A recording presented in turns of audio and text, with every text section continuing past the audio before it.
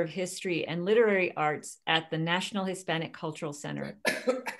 The NHCC is dedicated to the preservation, promotion, and advancement of Hispanic Latinx culture, arts, and humanities, and we're a division of the State of New Mexico Department of Cultural Affairs. I would like to acknowledge that New Mexico is comprised of the ancestral and unceded land of 19 sovereign Pueblo nations, as well as 3 Apache tribes and the Navajo Nation, Diné. We are indebted to the original owners and caretakers of this land and to the land itself. We are also dedicated to engagement with complex issues of history, culture, and heritage. This kind of engagement is at the heart of cultural understanding and promotes, we believe, a legacy that is dedicated to justice and reconciliation. I'm joined tonight by staff members in the History and Literary Arts program, Anna Uremovich, who takes care of all the logistics for this series, and Cassandra Osterloh, our NHCC Zoom Tech and NHCC librarian, and I think I see Patricia Perea, who's our HLA educator. I'm so grateful for them for enabling this programming to happen. We're very excited to launch this series, Perspectivas Modernas Latin America, in collaboration with the University of New Mexico Department of History, Center for the Southwest, and Latin American and Iberian Institute. Liz Hutchison and I started cooking up the idea for a Latin American series last fall, and her colleagues and mine have been very generous in joining in. From our perspective at the NHCC, we wanted to expand our history and literary arts programming even more deeply into countries outside the US, with a focus not only on history, but on relevant and important contemporary issues. For these reasons, we're very excited to continue the series this month with Francisco Galarte on Trans-American Detritus, a study in Trans-Femicide. This late winter and spring, these talks happen every second Tuesday of the month through May, and we hope you'll join us each time. Now I'd like to introduce Francis Hayashida, Professor of Archaeology and Anthropology and Director of the Latin American and Iberian Institute at UNM. Then we'll take care of a few housekeeping details, introduce our speaker for tonight, and he will take it from there.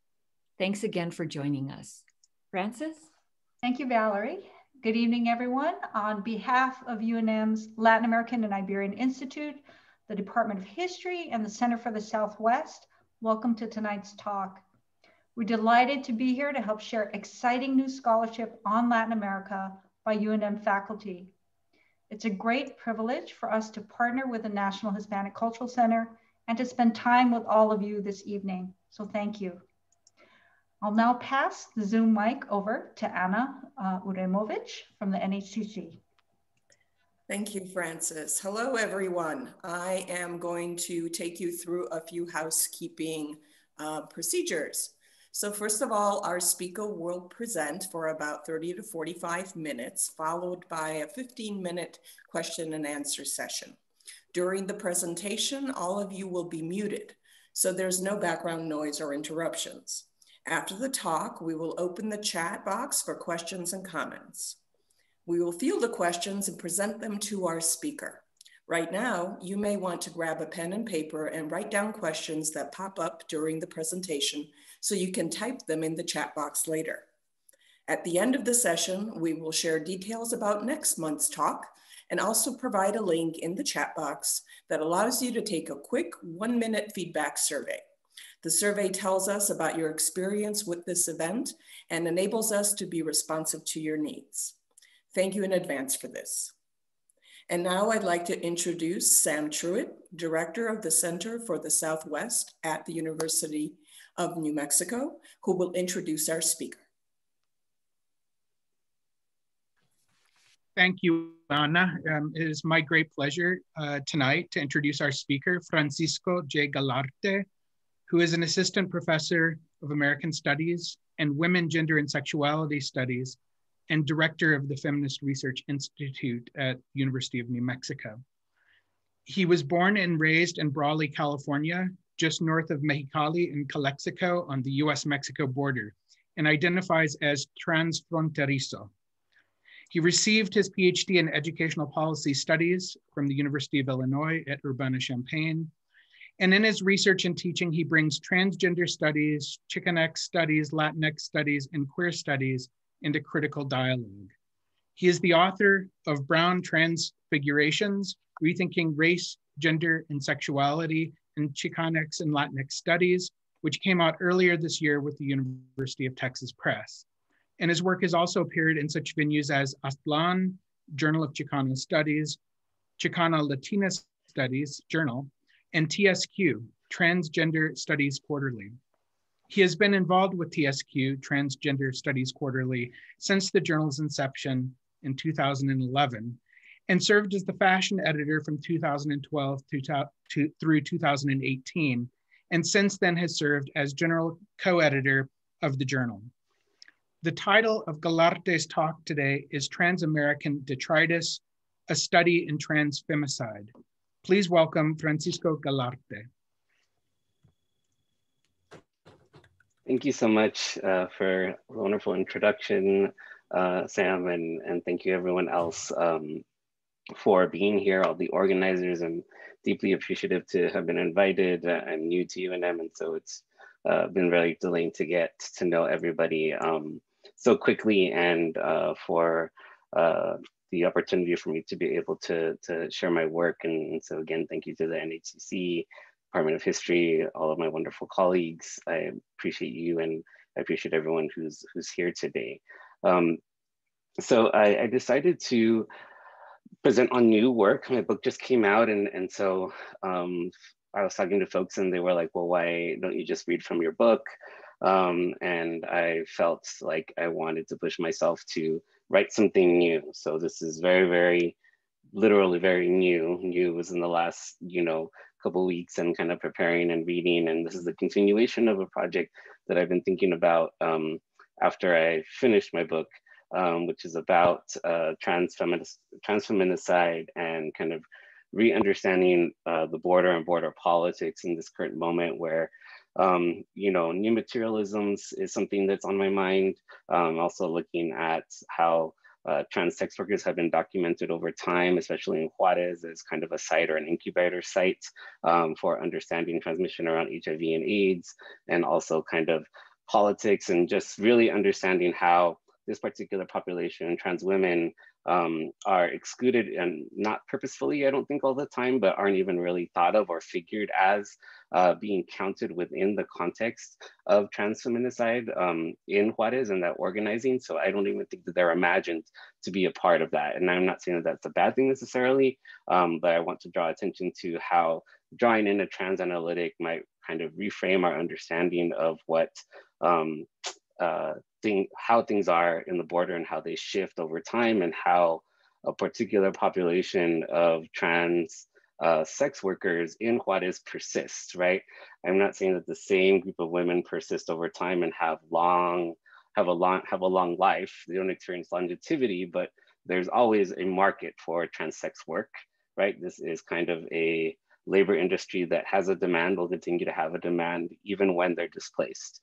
And so the talk today, I think rather than a study of feminicide, which I wanted to do, it's more of a talk on kind of the process of dispossession and how that's figured within photography, and a little bit around the ethics about what it might mean to write about trans photography, trans subjects, and also to read photos that figure trans subjects, so in a way that the subjects don't become these figurations that stand in to bear the brunt of the critique, to stand in to be the metaphors of the point and the politics of what we're trying to view as scholars and academics who are wanting to talk about larger systems related to dispossession and violence, and things like narco violence in a place that's so fraught like Juarez, but to really kind of bring some important observations around these subjectivities and how they persisted over time in and through a process of destruction, degradation, and what I'm kind of going to be talking about today specifically is detritus. It's an idea I'm trying to work through. So I'm going to go ahead and begin. So in this lecture, it is my intention to make a series of provisional observations about selected works by Mexican artist Teresa Margolles' 2016 solo exhibition entitled Pista del Baile, or Dance Floor, in which premiered or opened in Zurich, Switzerland in 2016. Between 2006 and 2016, Margolles focused her artistic practice on Ciudad Juarez, Mexico. Installed at the Peter Kilchman Gallery, the work consists of a series of photographs and 3 large sculptures made of architectural remnants taken from Ciudad Juarez. The work featured in the show sex workers with whom the artists worked closely, photographed, and documented their narratives. The work documents the most recent and successful attempt by Ciudad Juarez to regenerate and restore the historic city center, or Centro Histórico, where the photos of these women were taken. Margolles' work highlights the destruction and cleansing of the downtown by centering the displacement of sex workers and low-income residents from the city center. Since the 1990s, Ciudad Juarez has been most associated with state-sponsored impunity and complicity with various forms of violence that are interconnected. I lost my place. It's easy to do that on the Word document. Okay. That are interconnected. Femicide and medical drug-related violence. According to the gallery's press release, the work in this exhibition focuses on, quote, sensations felt by objects, end quote, and, quote, buildings or spaces that are not just ruins or crime scenes, but rather they structure and condition incidents and events, end quote. Margolles' usual artistic practice most often incorporates physical remnants of violent crimes resulting from political corruption and social exclusion. Typically, she uses post-mortem matter such as blood, stained sheets, or used surgical thread to make the life of the corpse visible in public space. The photographic work in this exhibition, however, also focuses on the sensations felt by actual living subjects, the trans sex workers. This talk examines Margolles' exhibit to propose an alternative frame for engagement with feminicide, specifically one that grapples with the embodied complexities of trans subjectivity and embodiment as it transits with globalization along the US-Mexico border. So am I a little bit muffled, or can everybody hear okay? Yeah, you're a little bit muffled. Ooh, that was loud, sorry.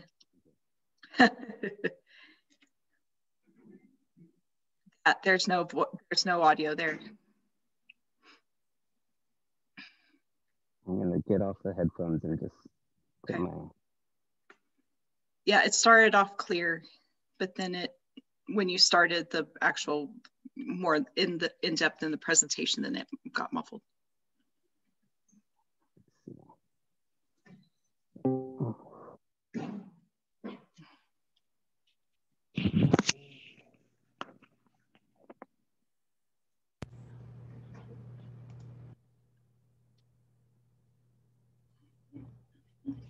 Okay, is this a little bit better? Yeah, that's better. Okay, perfect. So this talk examines Margolles' exhibit to propose an alternative frame for engagement with feminicide, specifically one that grapples with the embodied complexities of trans subjectivity and embodiment as it transits with globalization along the US-Mexico border. Margolles' work forces the viewer to encounter necro-subjection, which Gilberto Rosas defines as representing those who are made and who make themselves dead in order to live. Pista del Baile illustrates the materiality of the violence, displacement, destruction, and death that has ravaged Ciudad Juarez, and also the affective contours of loss, future loss, and surprisingly, vitalism. When encountering the scenes of destruction and detritus in the photographs and the remnants of a past history salvaged through the use of architectural remains as sculpture, and as part of a landscape in photography, what sort of affects can we excavate from these works? And furthermore, what kind of insight does it provide for understanding the vicissitudes of transgender subjectivity? Before delving into a reading of selected works from Pista del Baile, I will provide an overview of the social political context during which Margolles was producing this body of work. I will then think through the relation between the categories of trans and detritus, as they are represented within selected photos. And I was going to talk about the sculptures, but I don't think that we'll have time for that today. So I'm just going to focus on the photos from the exhibit. And finally, if time permits, I will conclude with an engagement with the place of loss within transfeminisms. So part one is entitled, in quotes, "The Violence is Over."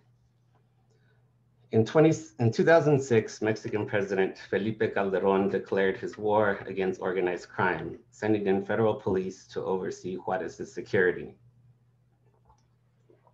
Thrusting Juarez into a period in its history where between 2008 and 2012, the city lost 20% of its population, employment rates topped 20%, extortions and kidnapping contributed to the closing of thousands of local businesses, and the abandonment of more than 25% of spaces within the Centro Histórico. While the homicide rate for young men jumped 400%. By 2012, the Mexican federal government had issued a warning to Mexican journalists to stop using words such as assassination, torture, hitmen, decapitation, and other related terms that index the violence that journalists had been documenting since 2006. At this time, and with the entrance of a new president, it was declared that the war was over. Juarez's Centro Histórico was the hub of violence and suffered the most carnage and economic devastation following the 2006 drug war. And in the wake of the end of the war, Juarez city officials moved forward to pursue a fresh start for the city center. According to Melissa Wright, local business and political leaders teamed up with global investors to embark on the city's most ambitious gentrification plan in the city's history. The mayor behind the plan, Héctor Murguía, also referred to as Teto, declared it, quote, "the rescue of Ciudad Juarez." The motivation behind the urban renewal project was to renovate and repopulate the city center. At the center of the plan was to destruct the historic structures in the centro and replace them with high-end condos, boutiques, and restaurants. The Centro Histórico in Juarez was home to many of the city's historic nightclubs and bars that date back to Prohibition. Of those historic bars and clubs, only the Kentucky Club remains. And of course, the bar made famous Juan Gabriel El Noa Noa, which burned down in 2008 and now is a parking lot. Within the Centro Histórico is La Mariscal, one of the city's many red light districts. And since there isn't a formal Zona Rosa in Ciudad Juarez, is just a side note, that's what makes Juarez so unique in the sense, because there isn't a formal Zona Rosa, it makes it very hard for Mexican officials to really kind of oversee the way in which, sex work is managed in other parts of Mexico. So because there is no formal Zona Rosa, sex work happens in various forms and iterations throughout the city, whether it's in brothels, whether it was in the 90s, early 2000s, it happened a lot in bars, or at least that's where the transactions were made. And then of course we have sex work that happens like on the street, which is presumably the least safe of different ways to encounter, different ways in which sex workers kind of undertake transactions. So within the Centro Histórico is La Mariscal, one of the city's red light districts, and it was the first target of the development project that started in 2008. Investors bought properties through voluntary exchanges or through eminent domain enforcement, and many of these buildings were demolished. But the global economic crisis of 2008 and 2009 halted the project, and dozens of buildings lay in ruins. And by 2010, a Juarez-based reporter described La Mariscal as looking bombed out. Between 2006 and 2011, Juarez was often described as a war zone, with the working poor of the city bearing the brunt of Calderón's war. The decline in the ability of the working poor to both spend money in the Centro Histórico, paired with the sharp decline in US tourism, La Mariscal and the Centro Histórico also began its slow death. La Mariscal has traditionally been the zone in Juarez where sex workers did business, primarily in the bars and in proximity to La Mariscal and the Centro Histórico. Unlike previous attempts to clear sex workers by the city, which were met with pushback by bar owners who advocated on behalf of the value of sex work to the tourist industry and resisted selling to outside investors, 2011 marked a new era in Juarez policing that, paired with the literal destruction of the places of work of these sex workers, an entire labor force of sex workers was effectively displaced and thrust into perilous living and working conditions. Melissa Wright has written extensively on the struggles of sex workers in Juarez. During the decade of the 1990s, she documented efforts to collectively organize against the city's desire to remove them from the Centro Histórico as part of a redevelopment and cleansing plan. And she also documents other women-led activism in response to the city of Juarez's characterization of women and girls in public space as evidence of trouble, and thus responsible for the hundreds of women who were and continue to be kidnapped and brutally murdered in Juarez. Wright explains that feminist-led activist coalitions attack the discourse of female trouble by declaring that the women on Ciudad Juarez's streets were hijas, the working daughters and the mothers of the Juarense families who fueled the city's globalized economy, specifically meaning those who were employed by the maquilas. The sex worker collectives studied by Wright employed similar arguments by asserting that they were sex workers, but also mothers that needed to work to feed their children. It becomes important to interject that seemingly the trans sex workers are not figured within either of these categories that are being pinned down in relationship to womanhood, such as mother or daughter. Therefore, in this sense, from the 1990s to the early 2010s, trans sex workers are the unthought, uncategorizable within activisms and organizing around issues of feminicide or feminicidio. It is not until Sayek Valencia's theorizations of transfeminism and gore capitalism that trans sex workers are imagined within feminist praxis and world building. Unfortunately, the circumstances in the late 1990s were markedly different to the realities of Juarez in 2011. The urban renewal project that decimated La Mariscal was made possible through the hiring of Police Chief Leizaola, who upon arrival to Juarez announced a plan to secure the city through an intensification of police foot patrols and with a broken windows approach influenced and borrowed by Giuliani's cleanup of Times Square in New York City. The first area on his agenda was to clean up the Centro Histórico. Poor youth, specifically young men, were targeted as part of a coordinated effort to combat sex trafficking. This resulted, and this is, combat sex trafficking in quotes, because really he was just trying to remove sex workers from the bars and brothels in the area.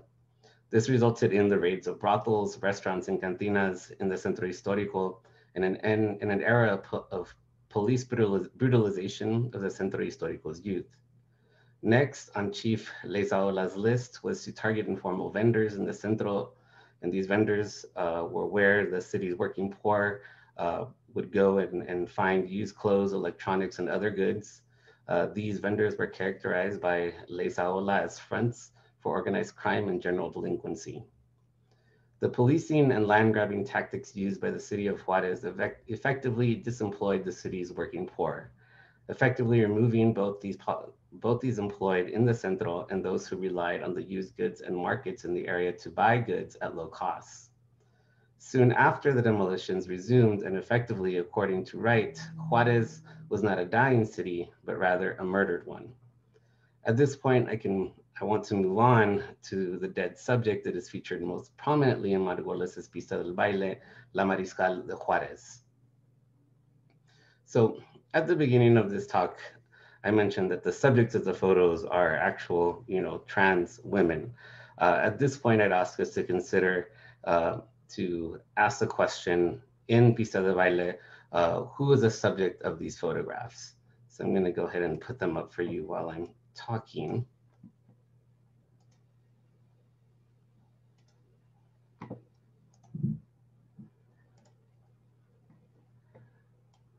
All right.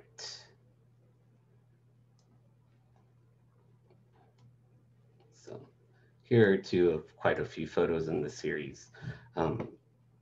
So I want to draw attention to the landscapes at this point. And this section is called Pista de Baile, Trans, and Detritus.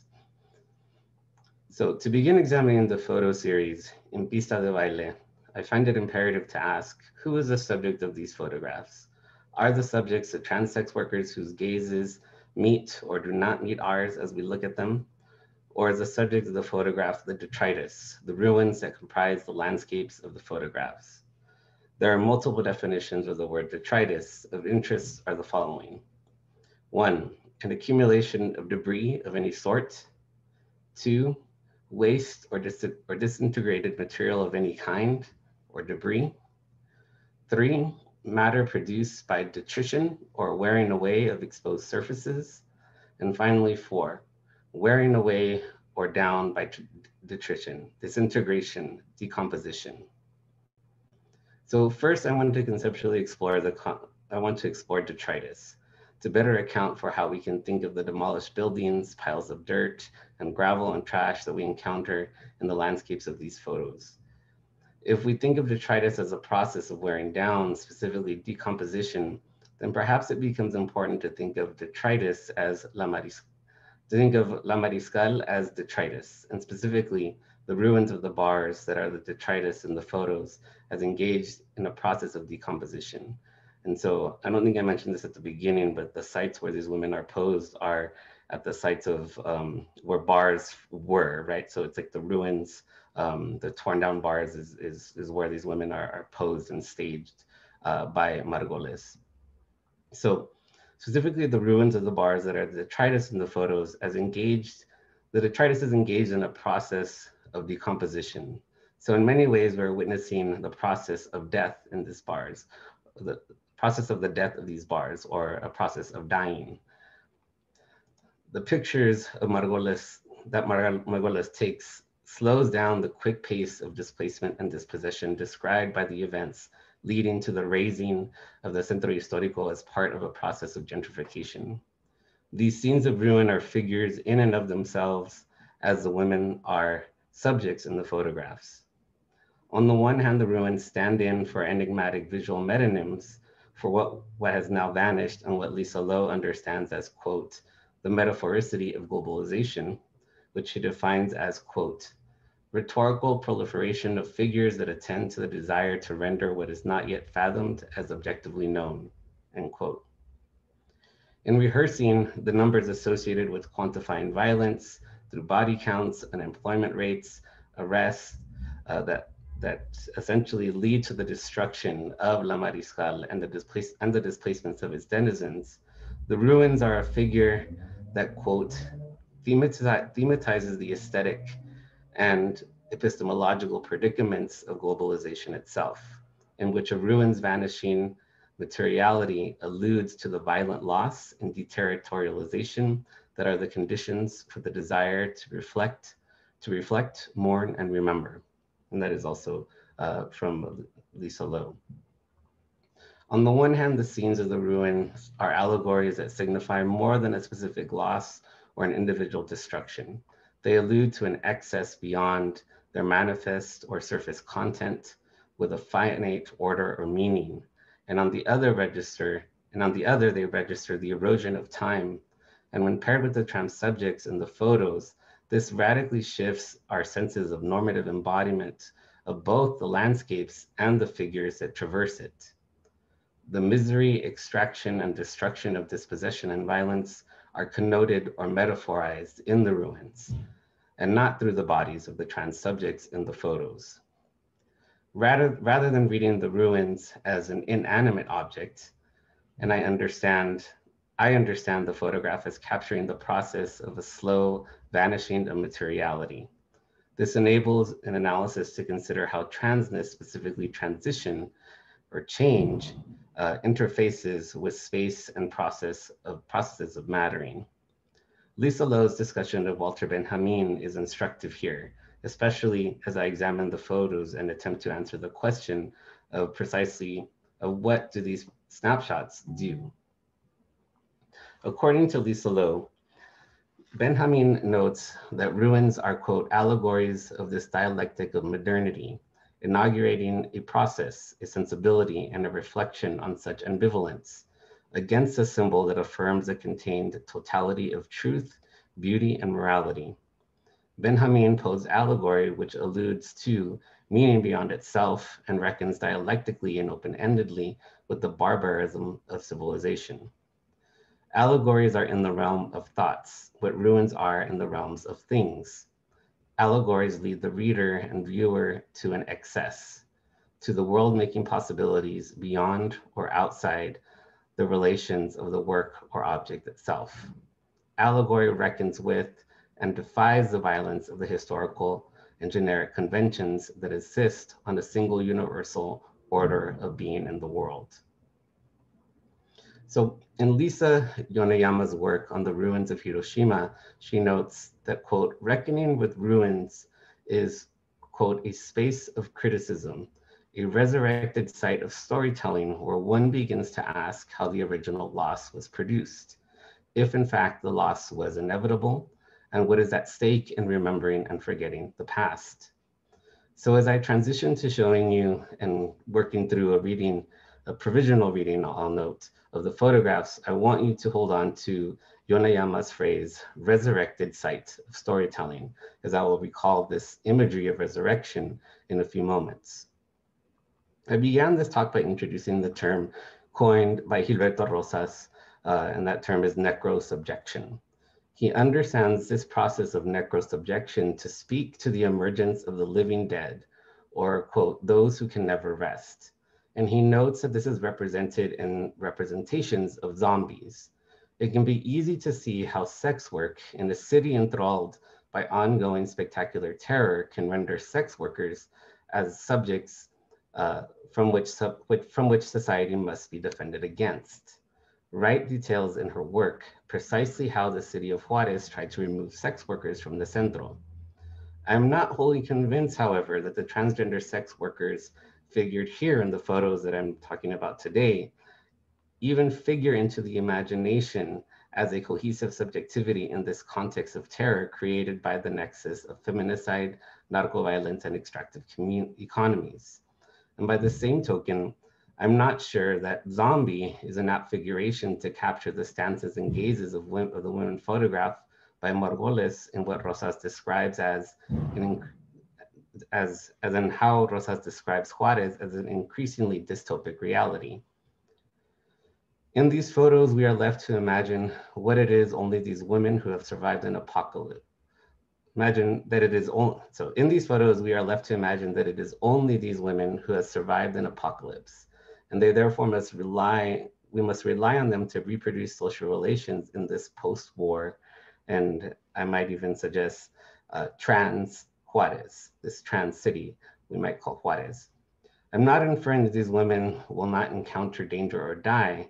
In fact, the creation of the new centro did displace these women and significantly contributed to their deaths. In fact, after the show premiered, one of the women that was photographed was almost immediately killed.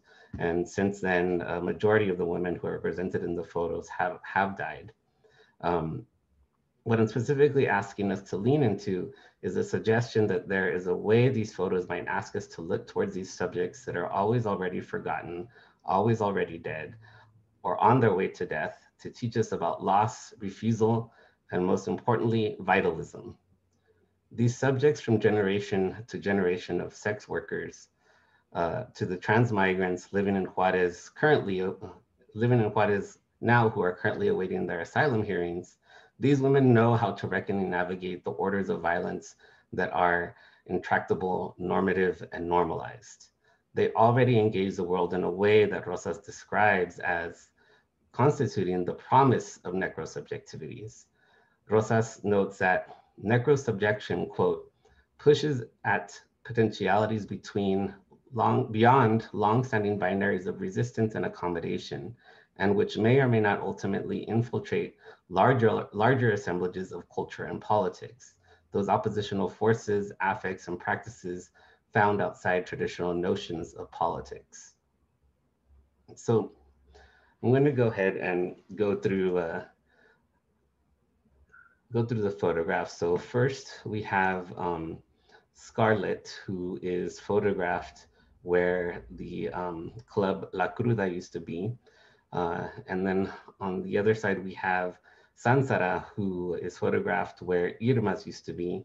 And I want to note that Irmas is a club that is a club or a nightclub that has been a longstanding place for trans sex workers to do business and to work at, and was a source of home. And this is what I found in my research from the 1990s by looking at ethnographies, specifically of Carol Sullivan, whose papers are here at UNM. Sullivan visited Irmas quite frequently and talked with the women and did research there with the women at Irmas. So that Irmas was still existed in 2016 is a testament to its place in relationship to trans sex work. And so I'll go back to Sansara because I'll talk about that photo, but I also wanted to show you Osiris and Jacqueline. So the pictures that I picked all had women in these poses that I felt were almost the anti-zombie pose, right? There is a vitalism within them. The gestures, they pose themselves. Margolles worked with them very closely, gathered their narratives, and they styled themselves, posed themselves. And the only thing that Margolles changed about the settings is that she poured water over the place where the dance floors would have been when the clubs or the buildings were still standing and before they had been demolished, in other words. So let's think and look at Sansara for a little bit.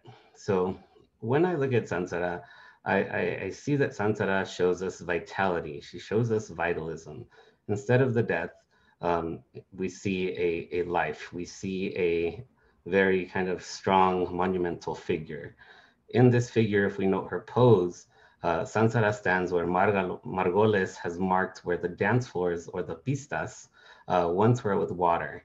We might understand this marking, this is something that I'm thinking through, as a catafalque. It's a French word that I'm still learning how to pronounce. I might have pronounced it wrong. But Derrida engages this concept in his experimental autobiography, where he's talking about remains. And so this catafalque is understood or defined as a platform raised as an honor in the middle of a church to receive the coffin or effigy of the deceased. So what if we understand Sansara to be standing on this platform of honor that Margolles has created with her through the use of water, which water itself, when I think of water, I think of life, I think of vitality, of vitalism. And so if we think of this, the dead or the dying here behind Sansara, so the remnants, the remains, are still in process. The decomposition, the process of dying continues, but Sansara's pose gestures to the interaction between her transvitalism evidenced in the pose, in the style, in her body, and her persistence, her continued persistence to live, right, for life in a dying, crumbling world that surrounds her.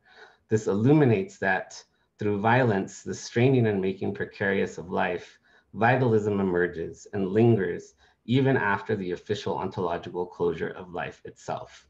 And in that phrase that I'm borrowing from Munoz here, after the official ontological closure of life itself, I'm suggesting that we might think about, at the point in which the remains are built over, right?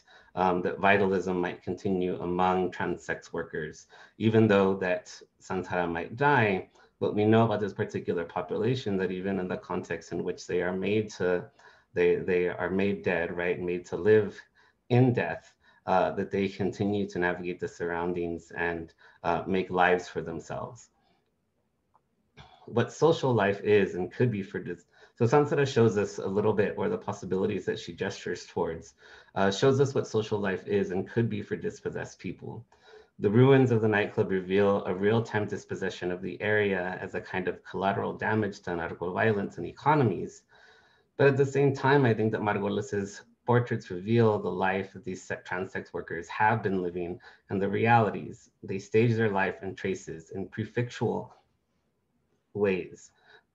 through and in relationship to overlapping precarities and multiple forms of dispossession that even predate this larger kind of citywide process of dispossessing and removing sex workers from the city center. So Sansaras pose figures the female body as monumental and elemental in visceral, beautiful ways. The figures of the photos, much like the detritus of the buildings, will inevitably crumble and be erased, but yet we're left with a trace as left with us through Margolles' photos.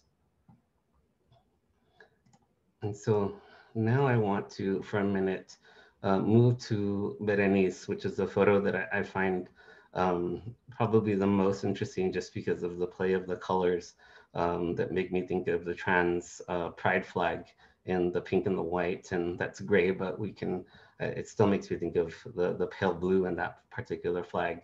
And if, I don't know if you can see from your screens, it says salida on the wall, which is an exit, right?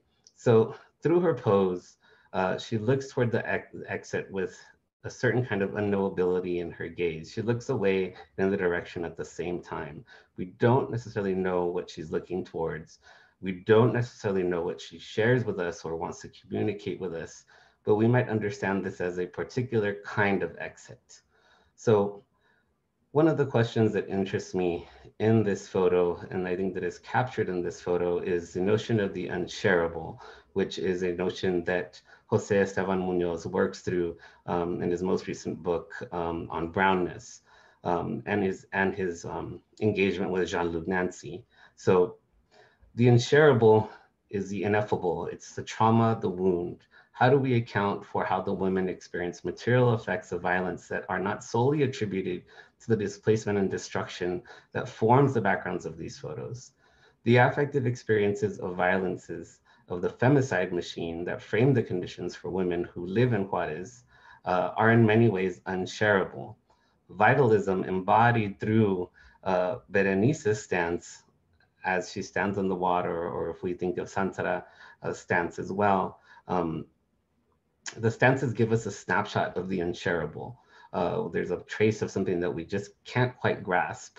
And I think that's important. And Jose Esteban Munoz reminds us that according to Jean-Luc Nancy, the unshareable is that thing that is shared out as the incalculable, the inoperative, the invaluable.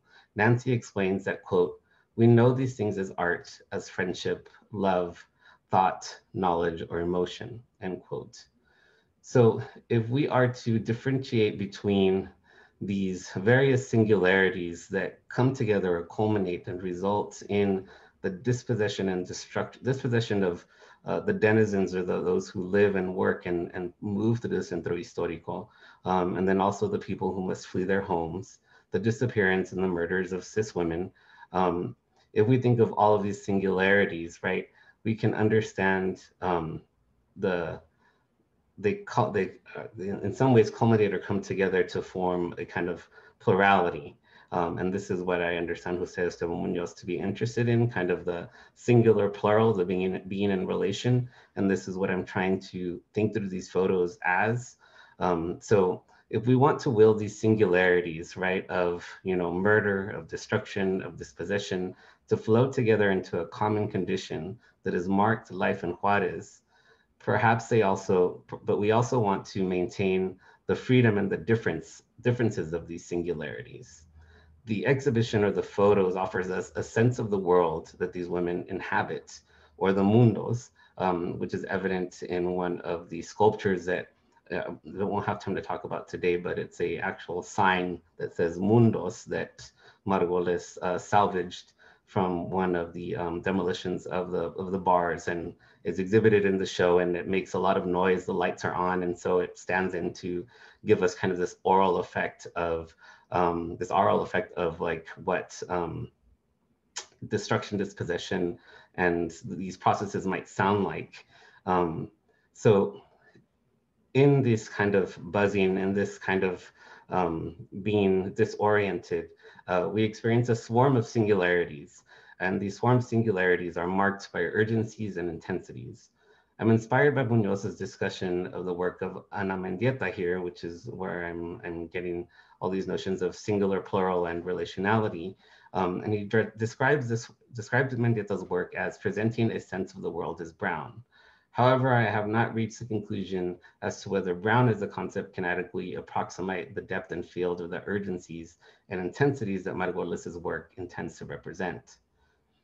Are the women in the photos enveloped by the detritus or mastering it, or neither? So here are some cautionary tales that I want to end with as I pivot towards transfeminism in relationship to talking about or reading trans photography. So one of the things that I wanted to do in my book, that I wanted to do here, that I started in my book is I don't want these figures to stand in and to bear the brunt as a larger metaphor, which is why I kind of talk about the landscapes and how they interface. So thinking about the landscape and the detritus as a subject and the living thing, and interfacing with these women who are subjects really kind of pivot me towards being able to avoid some of the pitfalls around talking about representations of trans people. So Jay Prosser notes that in relationship to trans photography, photographs don't record reality, they change the very nature of reality by representing it. So for a trans person to become an object in a photo is to make one suffer almost as much as a surgical operation. What's painful about photography and gender reassignment surgery both is that in spite of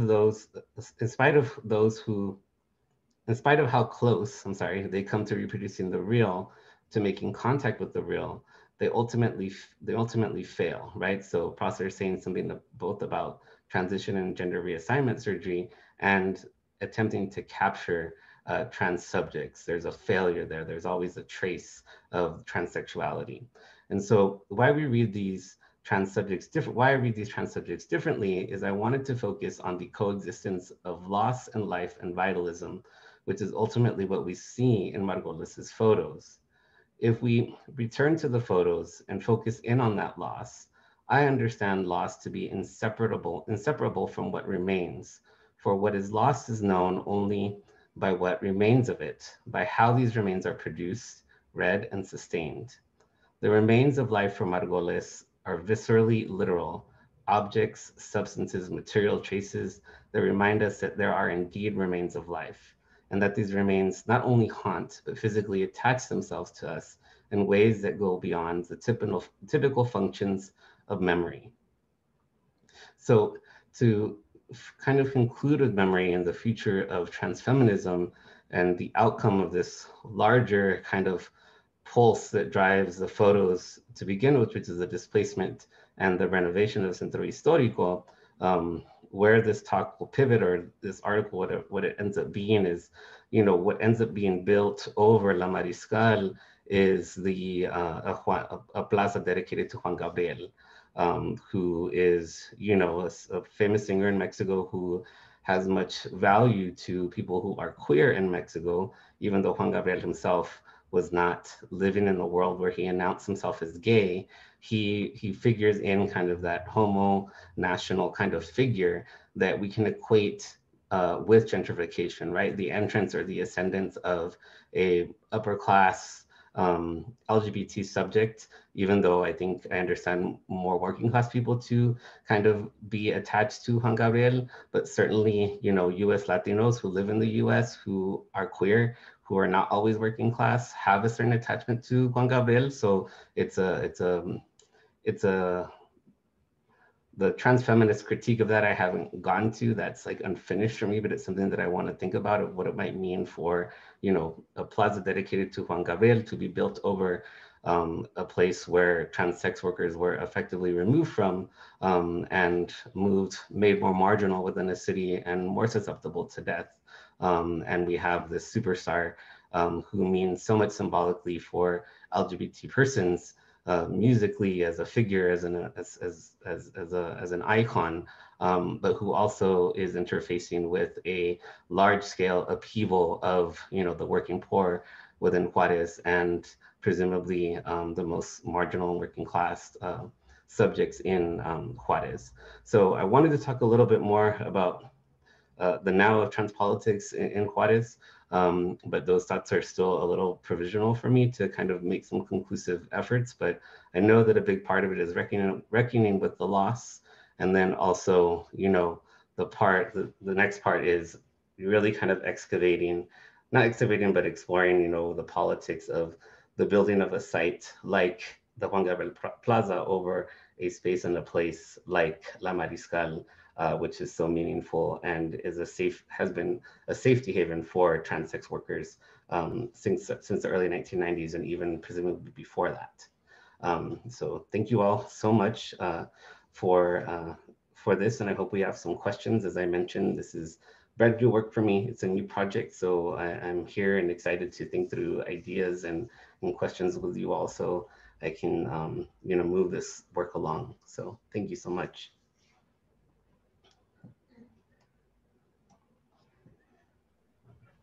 Thank you so much, Francisco. That was amazing and just so interesting. So yeah, look at us applauding you. You can't hear us, but we will open the chat now for questions, and I'm going to click on that. There's just so many, for me, phrases in there that I probably need some help unpacking. So while people are filling the chat box, I'll ask you maybe to talk a little bit more about one for me.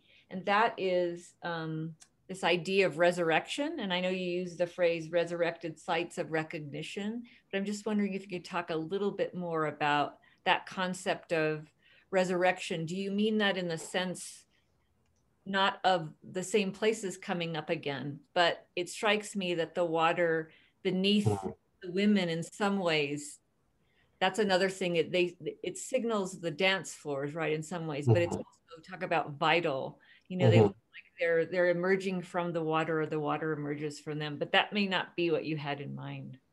I mean, I definitely think I think that the water is a vitalism, and it opens up and it marks a sacred space, I think. So I think there's also that religiosity around like what dance clubs or nightclubs like represent to trans subjects and queer subjects, that kind of indexes in a particular way that is significant in a landscape that I've marked as in the process of dying or death, right? So I'm thinking about what the possibilities of these trans subjects being like upheld here on this platform, not like Jesus, like, you know, literally, but, you know, in this, in being the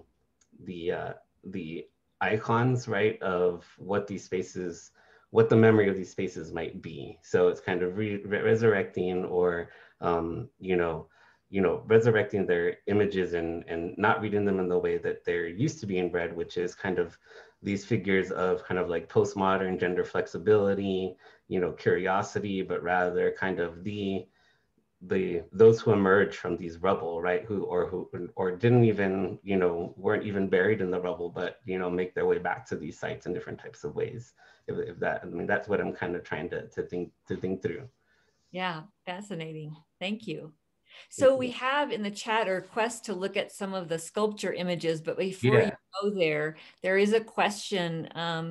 I love what you have to say about loss being inseparable from remains and pointing toward a view of renovation, but to what extent would renovation constitute a new kind of loss? And Sam's asking that. Yeah, I think that the loss, it's not, I guess I don't want to say that the loss itself gets resolved, because I think that loss is part of what constitutes this kind of transsubjectivity that I'm gesturing at. So I think I'm trying to understand the loss of a space, and then the loss that these women are also themselves, how they are come into subjection, right? So the loss of like never being able to attain the real of, you know, wanting to have sexual reassignment surgery, right, to access a real womanhood, right? Like that particular loss, I think, instantiates them in their sociality and their relations and their condition. And I also understand like being, when I think of trans sex workers on the border, I mean, the early narratives that I've read and examined from the 1990s, you know, a lot of the women came to Juarez with the intent of maybe eventually crossing into the United States. But ultimately, they find that they are able to make a life for themselves in proximity to the US, where they have a certain mobility that perhaps if they do migrate to the United States, they might have, or crossing over to El Paso to be able to make more money in the type of work that they have to do. is satisfactory for them, right? So, you know, that idea that they are not accumulating like this, that these trans women are, I mean, I don't want to think about their subjectivity as stuck in any kind of way, but I just think it functions in a different way that is constituted through that loss, and that loss opens up various possibilities that, you know, thinking through the remains and kind of the dispossession that the razing and the tearing down of those buildings represents for everyone else in the city, but these trans women, right? So for everyone else, the working poor, like people who used to go to those clubs just to have a good time, or even used to go to those clubs to, you know, solicit these sex workers, you know, that loss represents something for them that is not as, that doesn't affect the sex workers in that same type of way, because they're still going to find ways to do the work that they do, and their sociality will change and it will make them much more vulnerable. But the loss is different in different types of ways. I know I'm not fully answering your question, but I'm going to write it down and try to think through it some more. But those are just kind of some preliminary thoughts on the different types of loss that are not competing, but are dialectical in particular types of ways. Great, thank you. So we do have a request, and maybe we could just look at one of the sculpture images, because I'm as curious maybe as some others are. Yeah, let me pull that up for it. Let me post a link for everyone to go to. That's I think that's Kimberly who asked for that. Just I want to recognize those of you that are chatting.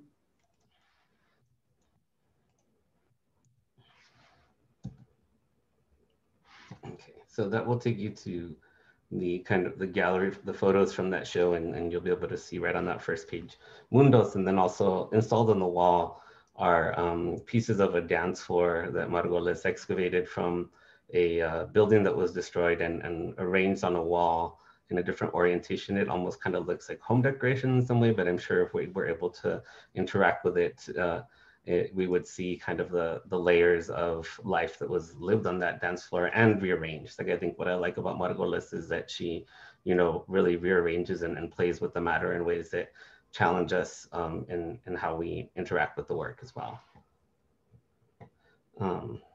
Thanks.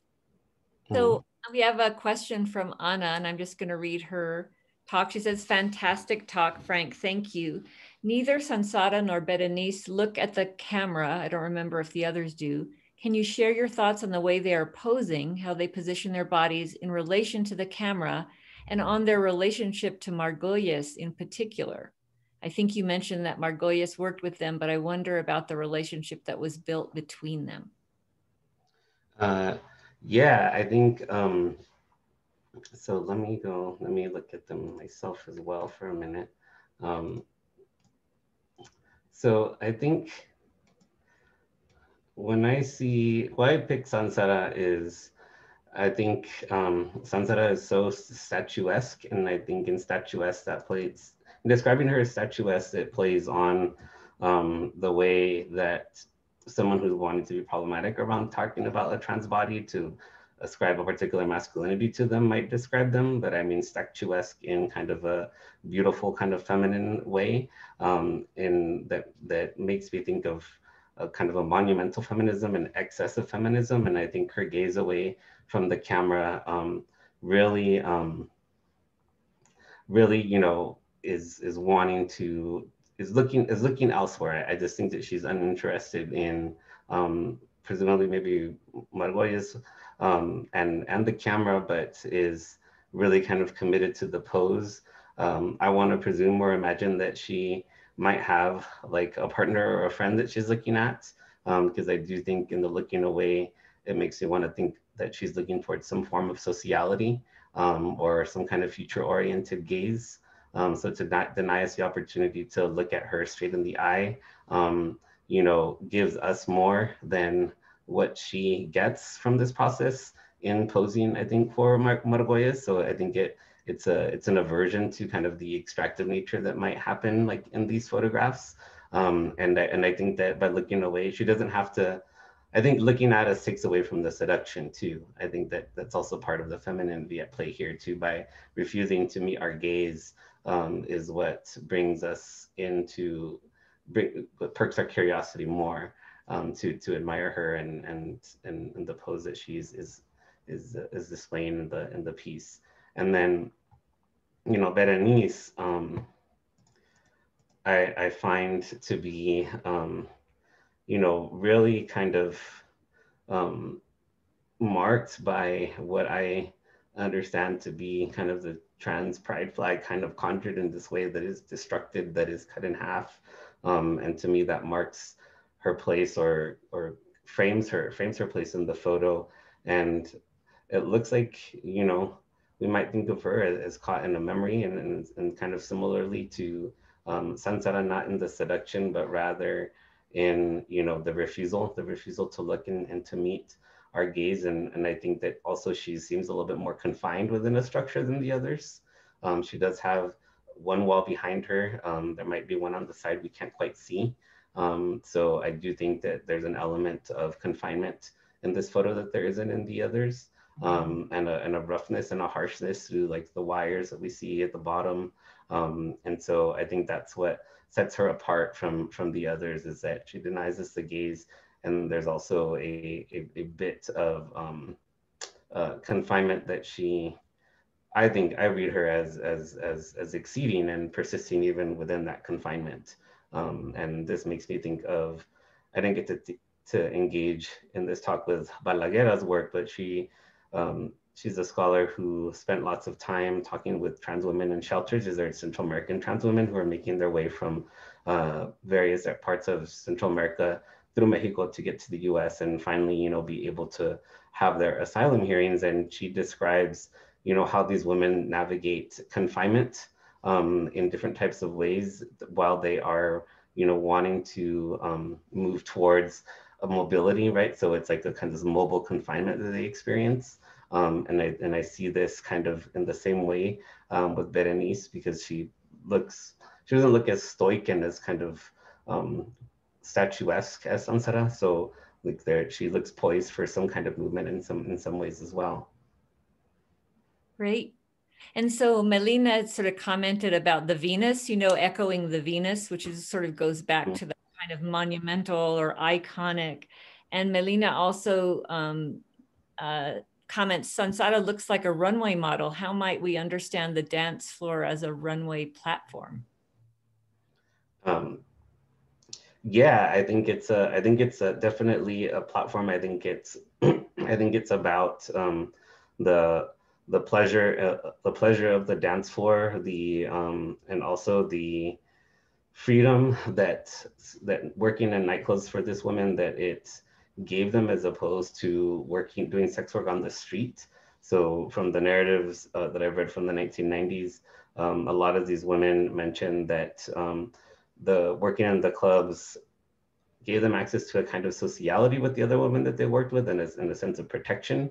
And so when I think of like a place like Irma's, which is where Sansara was posed, which is a kind of this historic site for these women, where many of them did business and had this sociality with each other that extended beyond the clubs, because there are photos from the 90s that I've talked about in another talk where we see them in their everyday lives. And so I think that the space kind of, you know, is that performance space. It's like, it's performative, but not in the gender performance type of way, but rather like the sociality, the performance of the femininity, and whatever types of scenes that happen or have happened, or whatever memories are evoked in these women being, you know, photographed in these areas. Great, thank you. And maybe one more, and this is from Eva. She says, how are you thinking about the spatial distance of the camera in relation to these women? Yes, they are included as part of the ruin, but I'm wondering if that distance is doing other kinds of work. Mm-hmm. Yeah, thank you, Eva. And thank you for coming. Eva was my colleague at University of Arizona, and I have been so privileged to learn and think with her through her writing and our conversations too. And definitely, as I'm thinking of the distance, it makes me think of Jay Prosser's work, which is his essay on the palinode, where he's, you know, he's talking about his former work in Second Skins, when he kind of realizes that he mistakenly conflates the real with the body, and points to how in this photo that he discusses in Second Sex is this photo of a trans man's, it's called the trans cock, right? Like it's literally a picture of genitalia, but it's really close up. And so the closeness of the camera is what, and the ruler that is there to measure the length is what makes it, you know, actually stand in as a cock or a penis. So it's that distance, that closeness that reveals kind of the trace, and that it's not really a penis, right? Like it's so close. And the distance here, how the cow she's so far, I think that does a different type of work from like the work that Prosser is talking about, and a work in a distance that this type of photo, that what Margolles is trying to do with the ruins, I think by being further out from them and not being so close, it creates a particular distance that I think differs from other photography on trans women, where the photos are just so close and so focused on revealing that trace of transsexuality that they aren't women. And I think that the distance really pushes up against that narrative of trans women not as women, but really kind of highlights the femininity in the poses, in the femininity in terms of the contrast of kind of the roughness of the space. So I think the distance does more for the women than it does for the ruins, but it also really kind of interjects what trans does as kind of how these women have changed their bodies in relationship to the space and the mattering and kind of the materiality that is enlivened in the ruins, and how these women themselves are alive and enlivened. So I'm going to work through that idea and that question some more, but I do definitely think that the distance definitely does other kinds of work for sure. And I'd love to talk to you more, Eva, about it when we get to see each other again in normal circumstances. Well, thank you so much, Francisco. And this is when I ask everybody to unmute yourself so that he can hear your applause and your thank yous out loud before we say goodbye. Yeah, great. So much. Thank you. Thank you. Very good. Thank you. Good job. Thank you so much. Thank you. Thank you for being here. So thank you everyone for being here. And I just want to let you know that next month, that'll be Tuesday, April 6th, 6 p.m. Zoom. You can find the link on our website. It'll be Rhonda Brulat, the art and craft of Oaxacan mezcal. And here's just a couple of sentences. Not only is mezcal Oaxaca Mexico's fastest growing rural industry, it connects the region to producers, brokers, and consumers across the US-Mexico border and throughout the world. In this presentation, Dr. Rhonda Brulat discusses the rise of mezcal as a global commodity within the artisanal food movement, as well as how this transformation has impacted rural producer communities in southern New Mexico. So that again is Tuesday, April 6th at 6 o'clock. I hope that you'll all join us. Francisco, thank you again. Thank you everyone. Thank you UNM. We love you at the NHCC and we hope to see you all next month. Good night. Good night. Thank you. Good night.